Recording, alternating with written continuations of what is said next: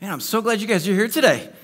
We know that one of the best ways to determine the spiritual health of a church is by a show of hands survey. So let's have a little bit of honesty this morning. How many people got into Christmas music and decorations after Thanksgiving? Raise your hands. And how many people, you can put them down, how many people got into Christmas music and Christmas decorations before Thanksgiving? I don't even know what to say, except good on you. You got a head start. Christmas season is underway. Whether you like it or not, whether you are ready for it or not, Christmas season is upon us. We got snow already. Here's the thing. I feel like the more people I talk to, the more people I agree with. Snow is actually kind of cool before Christmas, right? After Christmas, you can keep it, man. But before Christmas, you know, we're just adding to the director. There's just something about the anticipation in our hearts. We got our snow. There's a clear uptick in the air of Nat King Cole and Michael Bublé and like one song from Mariah Carey, but I guess that's enough for some people. It's all happening. Hallmark movies are holding us captive to their unforeseen plot twists and surprise endings. And it's really the most wonderful time of the year. The most wonderful time of the year. But what if I told you that the most wonderful life that you can have does not have to be reserved to a movie or a song or a season? What if I told you that God has been moving in your life and that nothing that God does can be stopped and that everything he does is good? It's good for him and it's going to be good for you. Jesus said a line once that we're going to track down in just a little bit. I'll just quote him for now, but it's a line I'm curious if you've heard him say this before. Jesus said once to a whole lot of people, "I've come so that they may have life and have it to the full." How many people have heard that line before from Jesus? I'm going to show you in the Bible where that's from. Jesus said, "I've come so that they may have life, they may have it to the full." And that line from Jesus is an invitation to you. And that invitation will be the foundation of the series that we've begun called It's a Wonderful Life. When the Christmas season comes, this is when we celebrate when Jesus came, right? When Jesus showed up. Why Jesus showed up, that will change your life. You, in the life that you live, you having a life of purpose, you having a life of power, you having something real to believe in, something hopeful to hang on to, that all begins. That all becomes real when you have Jesus. And that's what we're devoting the next few Sundays to, exploring this together as we celebrate Jesus' birth. And we're going to start today by talking about you having a life that is purposeful. Purposeful.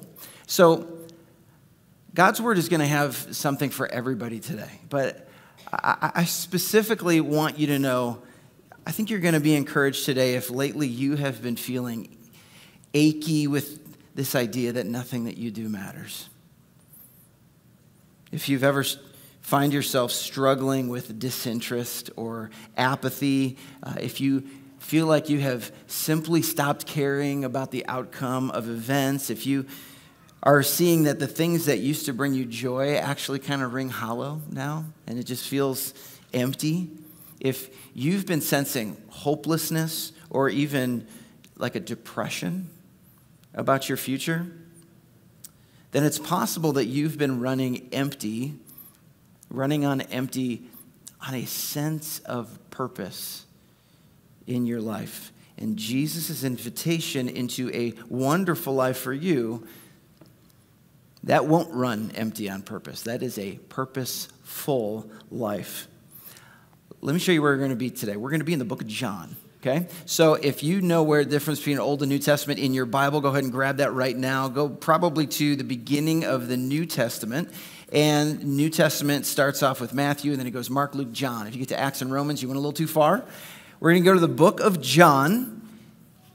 And we're going to look at the opening words of the Gospel of John. And as you're finding that, we're also going to put this on the screen. It says, "In the beginning was the Word." And it might be capitalized in your Bible, Word. "In the beginning was the Word, and the Word was with God, and the Word was God.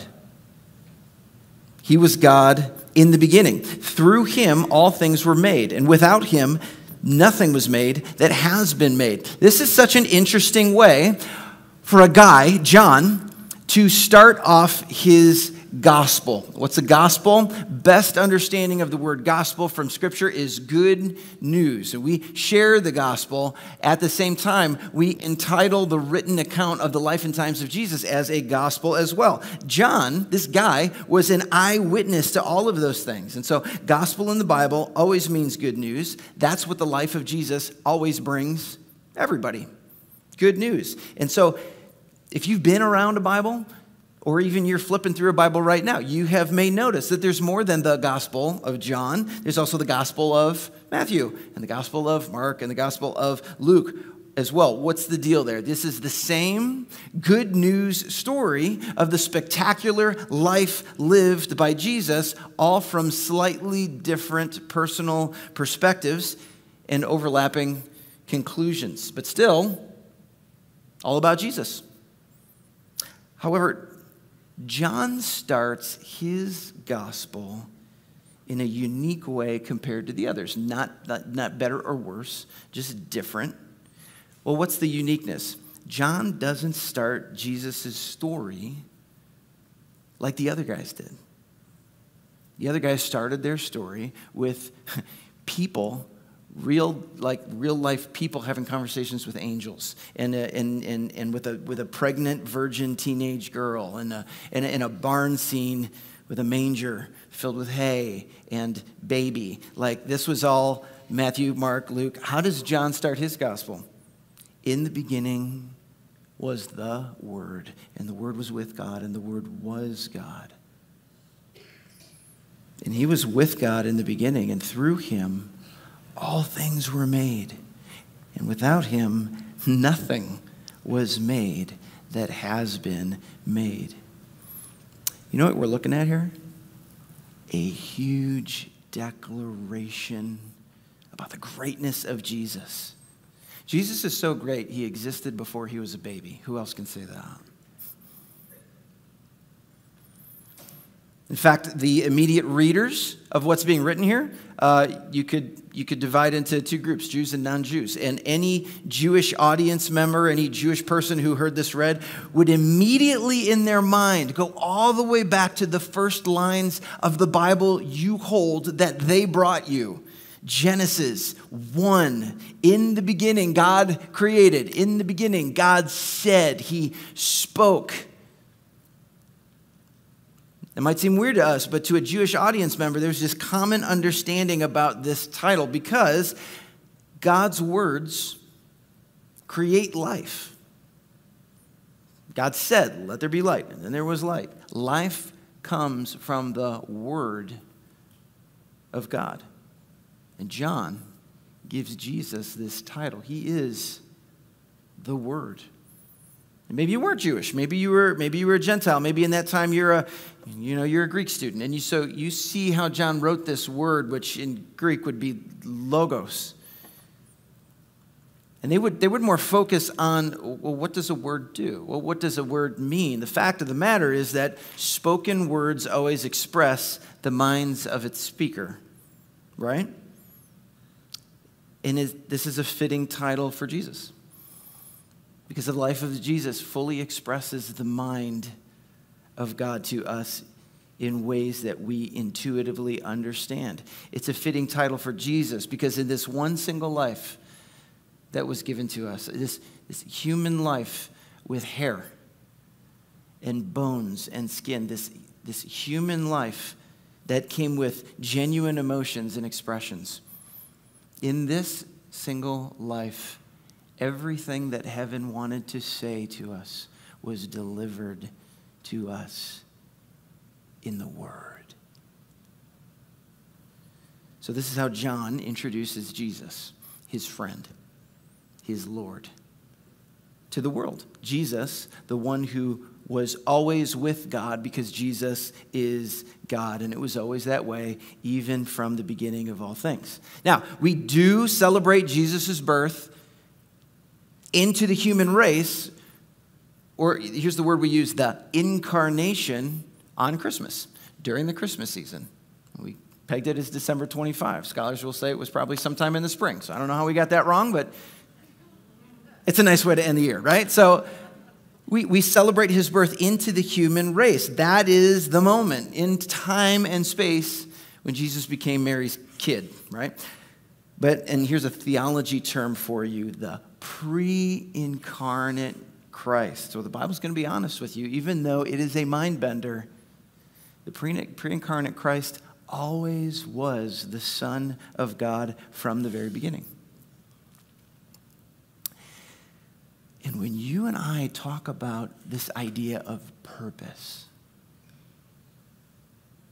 what am I supposed to be doing with my life? And what's the dreams that I want to chase? And what am I even here for? When we want to talk about purpose, the first thing we are best off doing is realizing that if such a thing exists, and you know people who don't think it exists, but if such a thing exists, it existed first in the intentions and the desires of the Creator. That's where purpose comes from. Why? He got here first. He made it all. These are the ideas we're getting into as John starts the story of Jesus. He continues. Look at the next verse, verses 4 and 5. John continues. In him, who? The Word. In Jesus, in the Word was life. And that life was the light of all mankind. And the light shines in the darkness, and the darkness has not overcome it. You know what fascinates me about these lines in the purpose conversation is that in a span of just a few opening verses, we have gone from acknowledging that if there's any purpose behind anything in the galaxies, it lies first in the intentions and the desires of a creative God. And by the time we get through verse 5, we are learning how a purpose-filled life of the Son of God informs the purpose in your life and in my life. Think about it this way. What good is a spoken word if no one is there to hear it? Think about it. Pick the word. But if there's no one to hear the word, if there's no one there to receive the word or consider it or be moved by it, what good is it? Why make a word? Why call it a word? Well, it's the same thing is true with word with a capital W. John calls him the Word because from the beginning there was a purpose. It's for it to be spoken to us. God has made us an important part of his story. He's got center stage, and he's giving us an important part of his narrative. That means that you and I, we members of mankind together, whatever purpose you and I are going to find in our retirement, in our high school years, in every age and stage of our lives, whatever purpose you and I are going to experience, we are going to experience it faster if we search him out rather than continue to search ourselves out. John told us his life was the light of men. His life was the searchlight of men for each and every person. We have no such luck if he just stays in heaven and that word is unspoken to us. Then we stay essentially in the darkness. But that's what Jesus came down to us for. For we who are in the dark and we're willing to admit it, willing to trust him through it. He came so we could find our way. Nobody helps you learn what's what in your life better than Jesus. And that is what the person of Jesus Christ, the Son of God, the co-equal with God the Father and God the Holy Spirit, that's what he can do for you. And that was always the plan. Understand this about Christmas. Let it bend your mind a little bit. That Jesus coming to us was not like an afterthought. It wasn't like a plan B that God slapped together because things like threaded apart in the Garden of Eden. They're like, oh, they're shocked, Like, what are we going to do? I guess I could go, I don't know, let's talk about it, whatever. That's not how an eternal God works. The truth is from the moment that sin entered the world in the Garden of Eden, in the beginning, in Genesis, what we have is Genesis chapter 3. Throughout history, there was always a promise to the Jews of a Messiah. Word translated into Greek, New Testament readers, a Christ was going to come. All the way through history, all the way to the moment of a miraculous birth of little 8-pound, 6-ounce newborn baby Jesus. All the way through his life, all the way through his ministry, even through his death on the cross to cover our sins, all of that foretold by a mind-boggling number of prophecies, and all of that leading us to where our Bible runs out, and the end is actually the beginning of all new things. When you read in the last few pages of Revelation where Jesus, who has long since conquered death, he's ascended into heaven, that Jesus is going to return for all those who have placed their faith in him, they've surrendered to him. He's going to gather all those people up, and we're going to be reunited and together with him forever in heaven. And on a future day, Jesus is going to stand up, and he ain't even going to be bashful about it. He's going to say, I'm the Alpha, and I'm the Omega. I'm the beginning, and I'm the end. Why can he say that? Well, because from the beginning and through the end, Jesus has been there. He is the framework behind the universe. Jesus is that great. And he wants you to experience purpose by bringing you into a relationship with God, because you can't have life to the full without him. Now, we said that we were going to chase that line, right? So if you're flipping in your Bibles and you're in John 1, turn a few pages. Let's go to John chapter 10.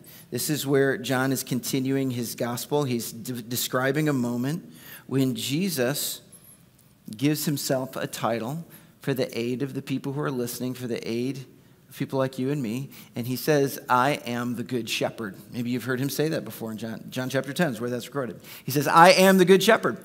And we need to talk about him being a good shepherd, but the part that's usually lost on us is the I am part, which his Jewish audience would have recognized as him making yet another claim to everything you and I have been sort of unfolding over the last 10 minutes. That I am goes straight back to Exodus when God told Moses from a burning bush, I am what I am.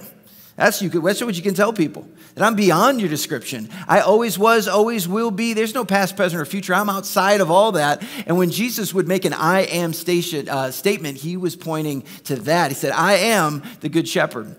But he said good shepherd because he was comparing himself to the other kinds of shepherding voices in the culture, in society, that would push and pull on people's desires, push and pull on people's futures, that would claim to be a coaching voice. I mean, if you just scroll through your Instagram right now, isn't it amazing how many people know what you should bake tomorrow? It's totally attuned to all of your hip mobility issues and how these 3 simple things that you would do every time you wake up in the morning, like there's so much coaching, there's so many voices out there that know what you should buy and how you should raise your kids, where you should move, who you should vote for. And Jesus is saying, look, I'm the good shepherd. He's comparing himself to all those other shepherding voices that will compete for your attention, but ultimately deliver you a meaningless life. Any other shepherd than Jesus essentially aims to be a thief of the life that God created and gave you and always designed for him to run. That's where we are in John chapter 10, and that's why Jesus says, hey, the thief comes only to steal and kill and destroy.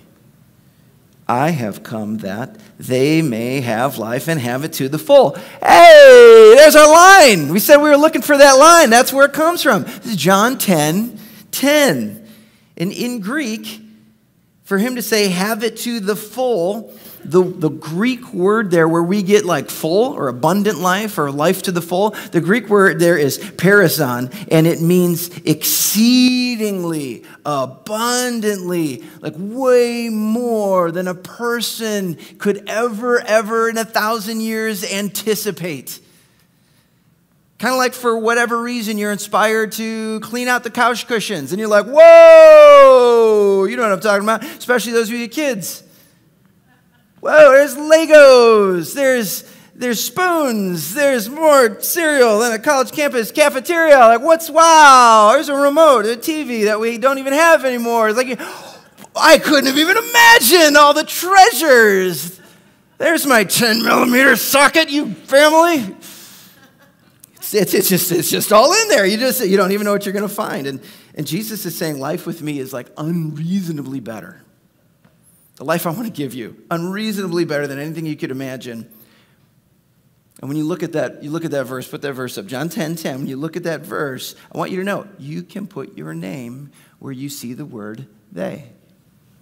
All right? You haven't said your name loudly in this room for a long time now, haven't you? I'm going to give you a shot. I'll read it. You fill in they. All of us on the count of three. Ready? Let's see, not on the count of three. I'm going to read it, and let's see if you can do it. I have come so that may have life and have it to the full. That is true for you if it's true for anybody. Now, when we look at a verse like this, you also got to know it's got a little, I don't want to say this verse has baggage. It's not God's fault.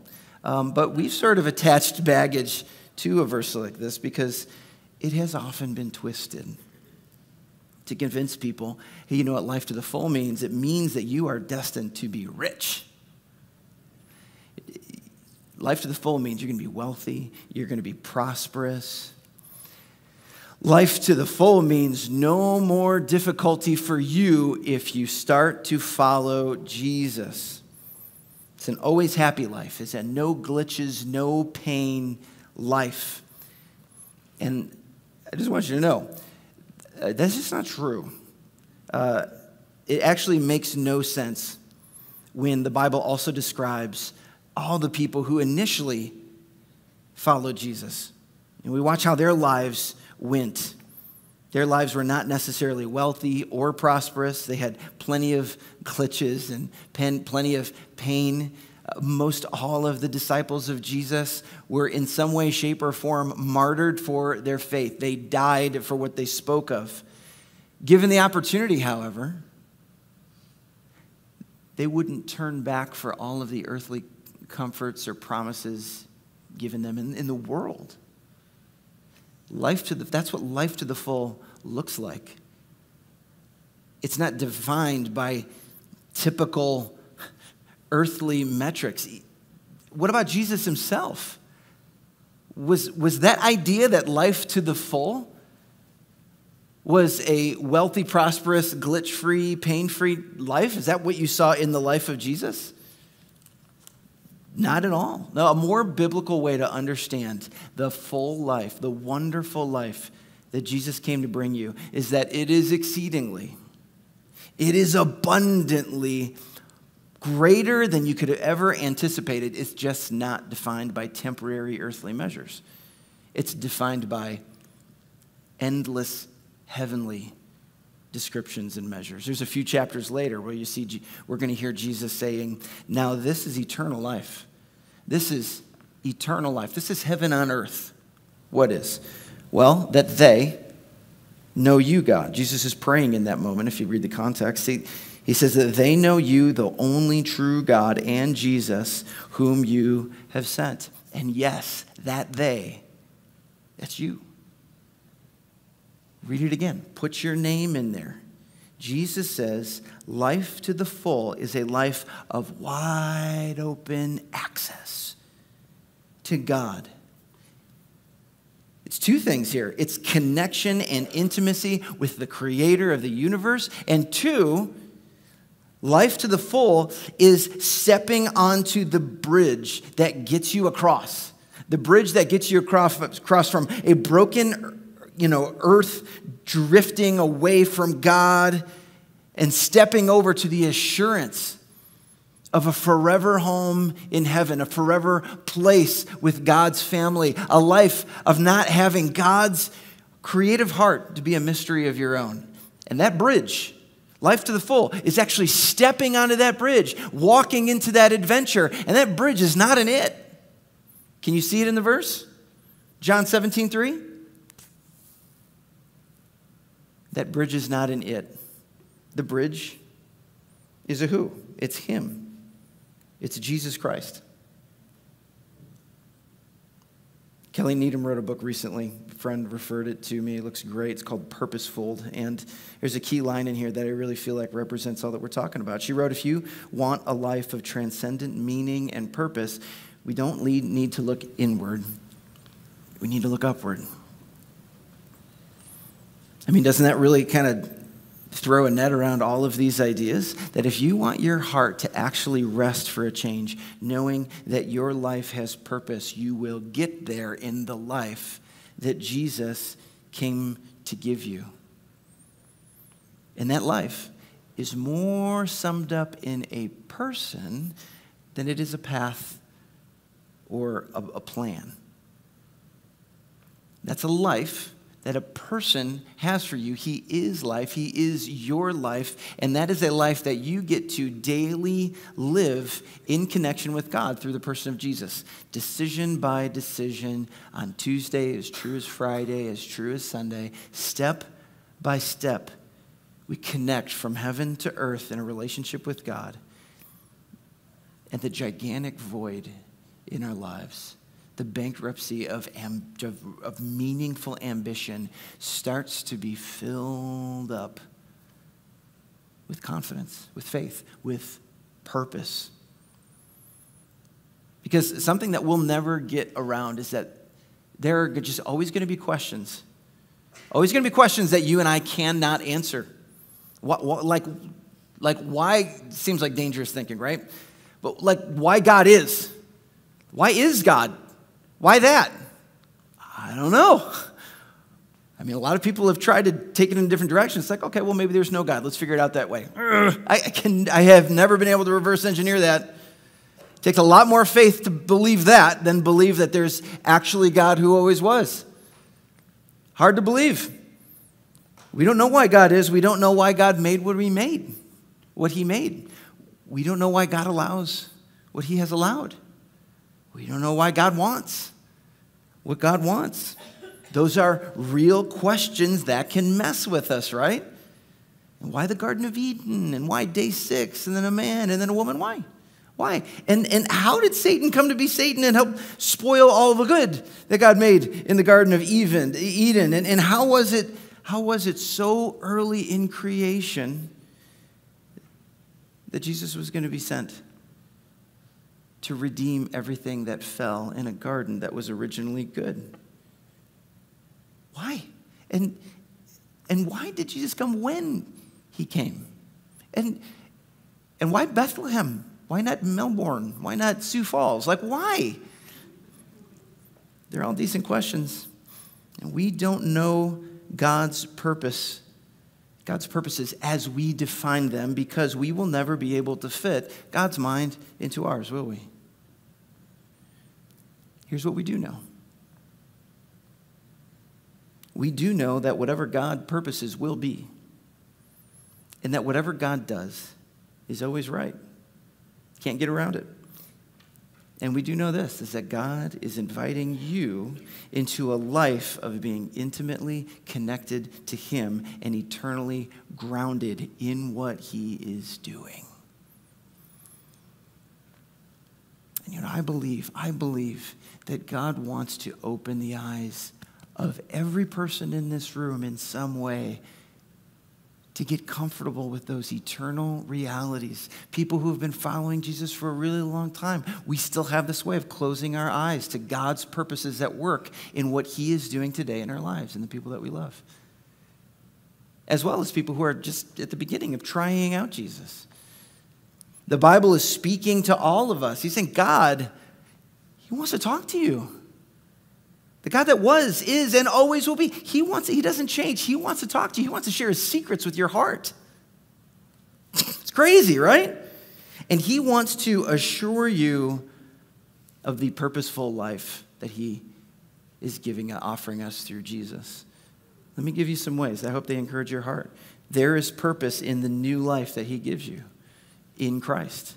The new life he gives you comes through Christ. Ephesians 2:10 says that in Christ, he wants to remake you to be his masterpiece. It says he has created us anew in Christ Jesus so we can do the good things he planned, underline plan today, he planned for us to do long ago. You know, the way he's shaped you, the gifts he's given you, the things that he wants to spark to life in your life, especially since you have met Jesus and trusted Jesus, it's all unique. And listen, he's not shooting from the hip. It says these are good things he planned to do in you a long time ago. Purpose in the new life he gives you. Purpose in your struggle seasons. James 1 says that whenever trials come, you in a hard season right now, whenever trials and struggles come, we actually can get a little excited on the inside. We can face those trials with great joy. Why? Well, because he says, you know that when your faith is being tested, that's when endurance actually has a chance to grow. And he says, let it grow, for then when your endurance is fully developed, that's when you become perfect and complete, not lacking in anything. In other words, God knows judo. Like God knows how any evil force sent your way to destroy you, he knows how to absorb, receive, manipulate, and leverage that force for your victory rather than your defeat. He wants that to be an actual thing you experience in your life because he's working on you from the inside out before he's trying to fix everything around you and give you like heaven on earth when he already has heaven in heaven. There's purpose in your struggle seasons. And a more spiritually mature you, a more perfect and complete you, a more perfect and complete character tomorrow always sprouts from gracious endurance in your trials today. There's purpose. It's loaded with purpose. There's purpose in the unfinished middle. You know, we talked about questions, and we have them. They have a way of hovering over us, don't they? Well, what's going to happen in the next war? What's going to happen in the next election? What's going to happen if this next treatment doesn't work out for me? What's going to happen when my kids all move out? What's going to happen to them? These things have a way of looming over us. And yet Romans 8:28 says that God causes everything to work together for the good of those who love God and have been called according to his, underline it, purpose for them. You being called to Christ, loaded with purpose. And there's purpose when you're at a spot in life when everything feels like a dead end. I think back when God's nation was a complete shambles. They had been absolutely decimated. They had been steamrolled by their enemies, Babylon. And God sent his people, who remained, a prophet who wasn't very encouraging at first. He kind of poured a lot of lemon juice on the cuts. And he said, by the way, I just want to remind you, you guys so wanted all of this. That's how you behaved. You guys were just begging for this to happen. And also, God says, it's not going to clean up anytime soon. Maybe not even in your lifetime. Well, thank you for being truthful, God. And what God also said is this: I know the plans that I have for you. I know them. He says they're plans for good and not for disaster. They are plans to give you a future and a hope. Plans, purpose, plans, purpose. Life to the full means being steadied by the unshakable nature of God in your details. Steadied by the unshakable nature of whatever God determines when he has promised, he's including you, and you end up on the winning side. And that comes down even to the call to the forever purpose that he has put on your life. It reminds me of the earliest stage of Courtney and my marriage, way simpler times. Do you ever look back to like before you had kids and you're like, how much time and money? You're sitting on piles and piles, nothing in our couch cushions. Like it's just one of those eras in your life, right? And for Courtney and me, this is a small 1,100 square foot duplex in rural Manuka. He's before kids. I love my kids, but this is before kids. And it's like I have to say that. I love my kids, you guys. Hey, today, Soren, it looks like the me, 6 years old today. 6 years old today. So give him a little noogie, okay? Yay! So this is way before Soren.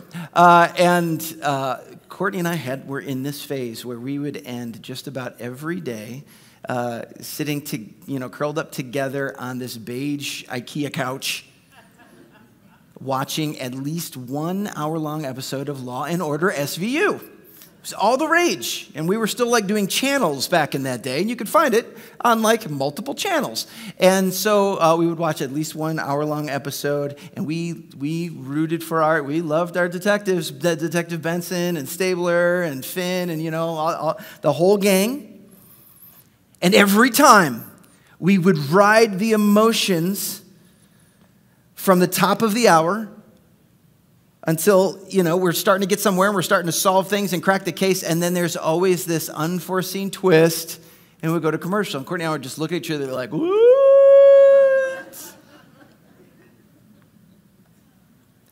And we rode that train. We got on that ride enough times until we finally learned the hack, really 2 of them. I don't want to ruin Law & Order SVU for you, but pretty much public domain by now. It's been around for, 83 seasons. So here's the 2 hacks for Law & Order SVU is 1, you can always count on an eye-widening twist that the writers would write in that always made everything go from certain to suddenly less certain around the 25-minute mark, just before commercial. And you could also count on this second thing as well. You knew that before the hour was up, this too shall pass. And these things would all be solved and resolved.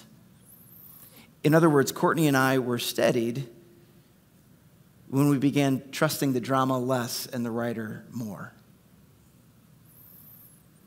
And that's what I love about Christmas. That's what I love about John chapter 1. It is such a powerful reminder to our hearts to trust God's purpose even in the midst of our uncertainties. Just as uncertain as it looked for Jesus. I mean, you know the story, right?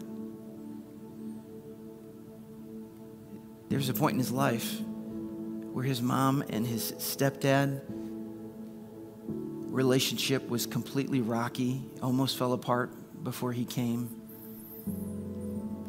And these two were miles from home when she went into labor. I have some moms here who have had that experience. It's terrifying. Miles from anywhere safe. And when she went into labor, they couldn't even pay for a room. And the best they could do is give birth to this baby boy in a stable, like he was laid in an animal food bowl, for crying out loud. Uncertain times. That Jesus that we sing about, we sing to. John is reminding us that Jesus is actually alive eternity past and is alive into eternity future. Even in uncertain moments for him, even in the moments when he was dead and in the grave and everything seemed like it was up in the air. That Jesus has love for you. It's why he came to be with us. It's why he came to be like us. He came to relate to us in full and for you to be related to know that you're understood. I want to send us out of here with a cool line from the Psalms that I found this week that I think could be a prayer that you lift from the scripture and maybe make it your own in a special way for you. And I want to pray for you. I want to pray for all of us. Can we do that? Here's the line. It's Psalm 130. It's from Psalm 138. Check this out. It says, "The Lord will work out his plans for my life.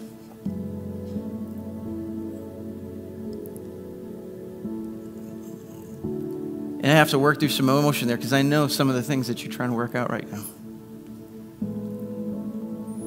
But here's the prayer. I'm confident of this. The Lord will work out his plans for my life, for your faithful love, O Lord, endures forever. So, hey, don't abandon me. For you made me.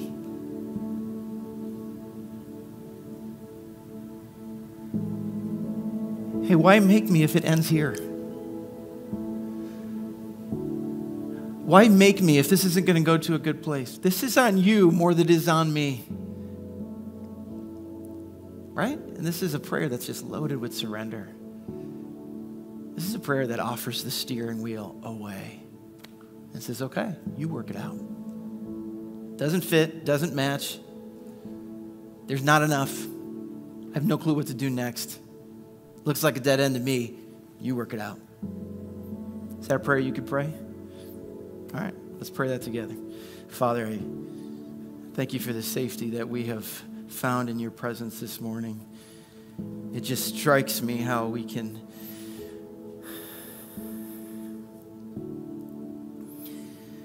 just enjoy an atmosphere together as your people, singing our guts out.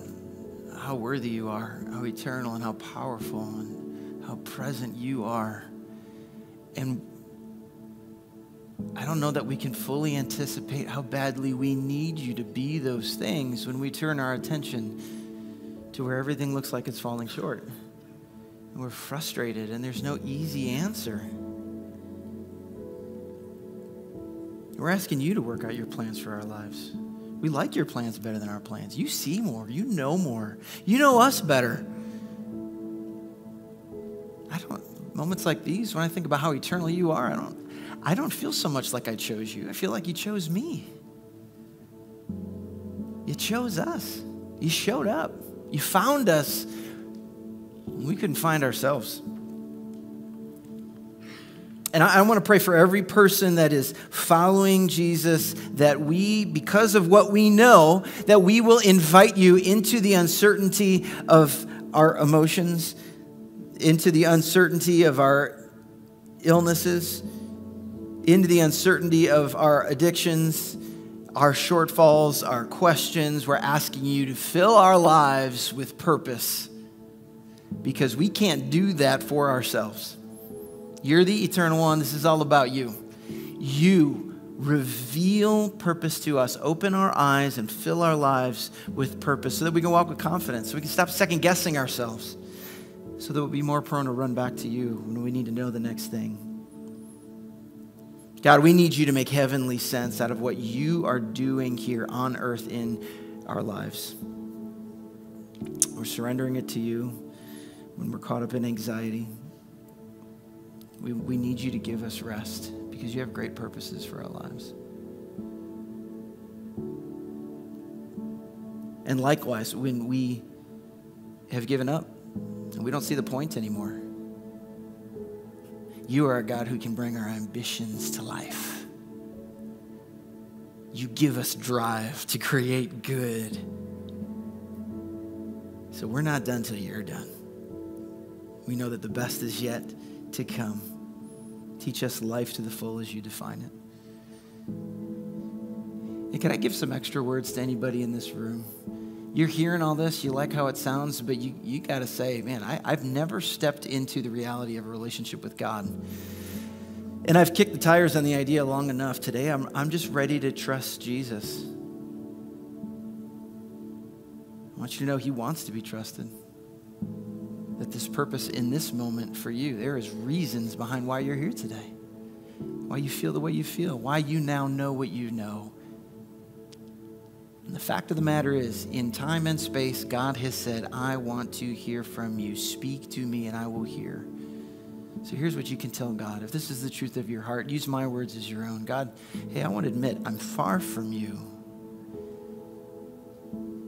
It's easy for me to believe. That's because I'm a screwer-upper. I'm a sinner. I've made a lot of mistakes when I was trying hard. I would made a lot of mistakes when I was trying to be selfish, but I'm certainly not like you. And if it's left up to me, I won't end up where you are. And that is not what I want. Today, I want to get to you by the way that you directed me to get to you, which is you sending us Jesus. I'm putting my trust in him more than me. I want him to save me from my sin because he paid for me to be washed free of all my sin when he died for me on the cross. When he came and did what he didn't need to do for himself. I'm ready to believe. You told me it's for me? Okay, then it was for me, and I'm taking it. I'm taking the deal. And I receive the gift of eternal life in Christ, in a relationship with you where I can look forward to seeing you face to face. And I can know that now, even now in this life, I have a new heart and a new life in Christ. You're my Savior now, and I want you to be my Lord. Because if the galaxies are more about you than they are about me, I'm ready for my life to do the same thing. Show me the way through. We all pray these things in the awesome name of Jesus. Amen.